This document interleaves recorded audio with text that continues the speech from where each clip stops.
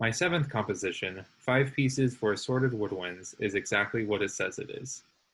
Each movement within this work features a combination of several instruments found within a traditional woodwind quintet. When writing this multi-movement work, my goal was to musically capture small vignettes of fauna commonly found in California's Central Valley.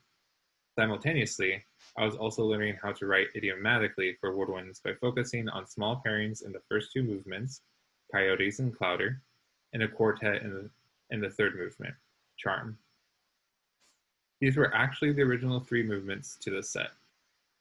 The final 2 movements, Cloud and Cocoons, were originally part of a small set of etudes that I wrote for a trumpet trio, but have rewritten and arranged for a full woodwind quintet.